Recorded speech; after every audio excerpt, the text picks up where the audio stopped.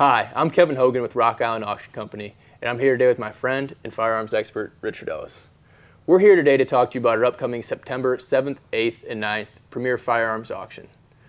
We dubbed this sale our most anticipated auction in our history, and for great reason. The sale is spectacular, filled with rare, highly desirable, and highly historic arms. And what is more historic than the two revolvers we have before us?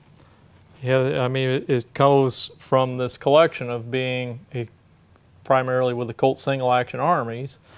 Here we have two factory engraved single-action armies, and this impeccable history to one of the most famous raids of the Old West, the Dalton raid. And you know, we work at an auction company, and people ask us all the time, they send in guns. I have this gun that was Billy the Kid's gun. I have this gun that was Abraham Lincoln's gun. And 99 out of 100 times you have to give the bad news that you don't have enough provenance. We can't necessarily call it that, but here we have just unquestionable, unprecedented documentation that links this gun to being taken off of Bob Dalton's hip after the failed Coffeyville raid in 1892. I mean, what more could you ask for if you were a student of the single action, a student of the Wild West? It was an unbroken chain. It dates from the actual sheriff's sale of his personal effects after he was killed, you know, by the townspeople and the sheriffs. The gun remained in Coffeyville right up until the last 10 or 20 years, last decade. Right, it was in the museum. It was a museum for 30 years. It was on loan from a descendant of the purchaser that had a store in that town that bought it at the auction. How better, I mean, you cannot get any better. Also, as I recall, the factory letter reads, is it being shipped to a Mr. Williams? And tell me about that, Kevin. Well, with we have pages and pages and pages of documentation on this pistol, and now there was a shipment of 10 revolvers, all factory engraved, all pearl gripped, and so we have 10 guns, 5 gang members, a pair of pistols for each gang member. The idea being that the Daltons had a sense of history about them. They were really the last romanticized gang to roam the Wild West, to go on bank robberies, and they wanted to one-up the James Younger gang. So that was the process of the Coffeyville raid. They were going to rob 2 banks simultaneously at the same time, never before been done, and they wanted to do so obviously in flamboyant fashion with all matching, you know, factory engraved pearl grip revolvers. The A.E. Williams was an alias used by Bob Dalton when he checked into a hotel room in New Orleans. We have documentation proving that.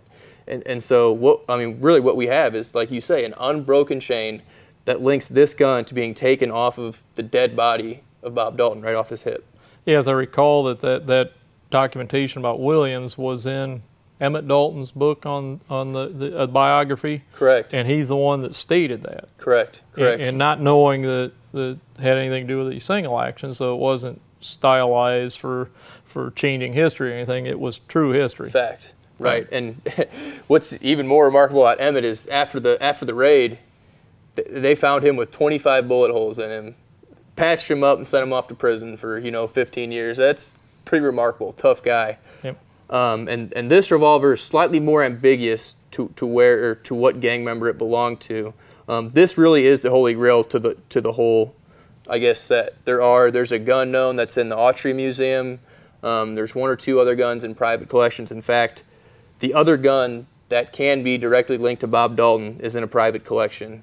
So this really is it's a collector's dream come true to be able to bring back together just 2 historical, infamous pistols that, you know, haven't been together for hundreds of years. But as I recall, this particular gun helped to document all the others. Correct. And that's what helps this, even though slightly ambiguous, it's still in the same shipment. We just do not know which gang member had it in the raid. Whereas Correct. we know who had that. Correct. And you know, guys collect guns for many reasons. You know, they like to know how stuff works. They grew up with that certain model. People are enamored with the history. People buy them as high art guns. This really embraces all of that. It's factory engraved. It's beautiful. It's attractive. But the historical significance of this pistol is just truly monumental. we can't encourage you enough to come, because if you're here, you can see it, you can touch it, you can hold it. It's a once-in-a-lifetime opportunity to see these pistols documented to the Dalton Gang, and they're up for auction. They're up for sale. We hope to see you September 7th, 8th, and 9th. And remember, the auction starts at 9 a.m.